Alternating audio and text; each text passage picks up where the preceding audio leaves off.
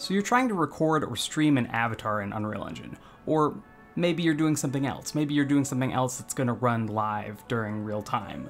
And you have it all set up and it looks functional, but you notice that the rest of the shot just looks a little drab. We can fix that. We can make that look a little more cinematic. Introducing the CineCam actor. The first step to making something look nice in Unreal Engine for me is the CineCam actor. I love using the Cinema Camera actor in Unreal because it's incredibly lifelike. Settings like aperture, focus, and focal length are roughly the same as using a real camera. These settings all deserve more explanation, but how do we even make use of them in the first place? While cinema cameras are easy to set up if you're doing animation using Sequencer, it can be kind of a head scratcher to figure out how to use them in a game. Go over to the Add Actor bar and grab a Cine Camera asset. This is the first step. Place the camera in the scene and line up your shot in the preview window. Go to the Details panel and play with the focus a little bit until it gets just right on the subject. Now, go press play, but you'll notice quickly that we aren't getting the view that we just set up after we start the game.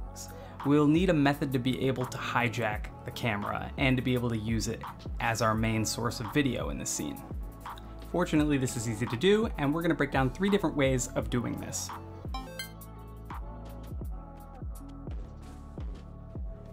The first way we could do this is with Sequencer. This thing was built to make cutscenes.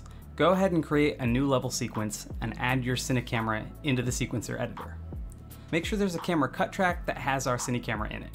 Now all you have to do is click on the sequence object in the scene and press autoplay and set the loop to indefinite.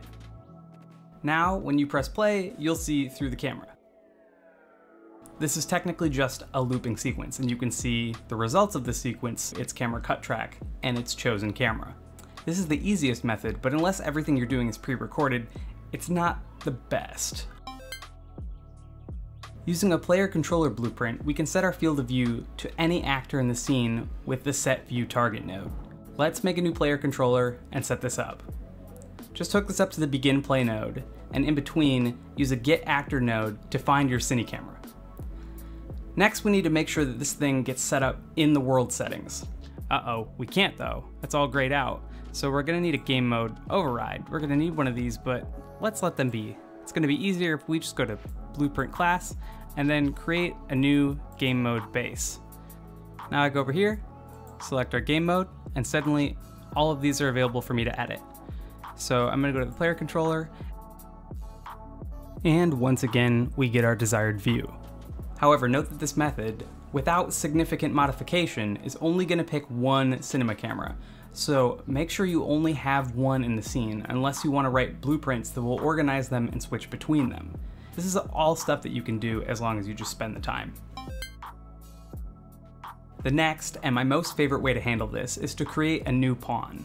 This is even less complicated than the last method and twice as effective. Simply create a new blueprint, but base it off of the default pawn class. Now, under the default pawn root, add a Cine Camera component. This is essentially the same thing as the Cine Camera actor, except it's a component. Select class defaults and hit use controller rotation pitch and controller rotation yaw. Now set the name of your new pawn in the world settings, like we did with the last method. Suddenly when we hit play, we have a cinematic camera that we can move around. Now, you will of course want to set the focus. I'm going to go ahead and make another blueprint class, and I'm just going to get a regular actor. I'm going to grab that in, I'm going to stick it right on my character's face. Now, when I go into the BP pawn, I can set defaults here. So I can find our focus settings, and then I can go to tracking, and then I can get focus point. Suddenly, we have a very compelling focus feature. Notice the way the clouds are all blurring in the background.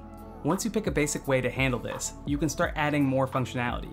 My blueprints can let me switch between several pawns by setting up a temporary camera and using method 2. I covered my process in a recent stream I did here on YouTube if it catches your fancy. Ultimately, how we control the camera is how we affect the perspective of what our audience sees. So as you can guess, this makes it pretty freaking important. This changes the feeling of the whole scene. To me, it seems super worthwhile to spend time on something like a camera controller and build something out.